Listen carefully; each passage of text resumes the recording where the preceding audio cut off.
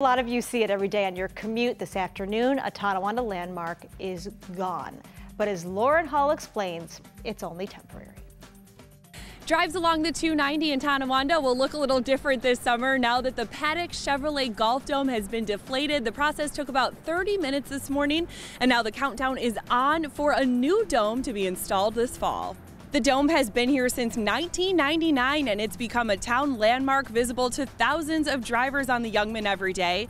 The dome replacement project is expected to cost the town between $2 and $2.5 million, and officials say it will be ready for golfers sometime in November. They'll also be replacing the turf in the driving range and the mini golf area. Our golf courses are open, our driving ranges are open, the grill at the dome is open, their simulators are open.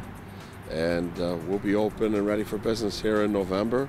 We're excited. We're excited to get it up and running again, and I'm sure people will, people will be coming around here as the process goes through, and we're here for them.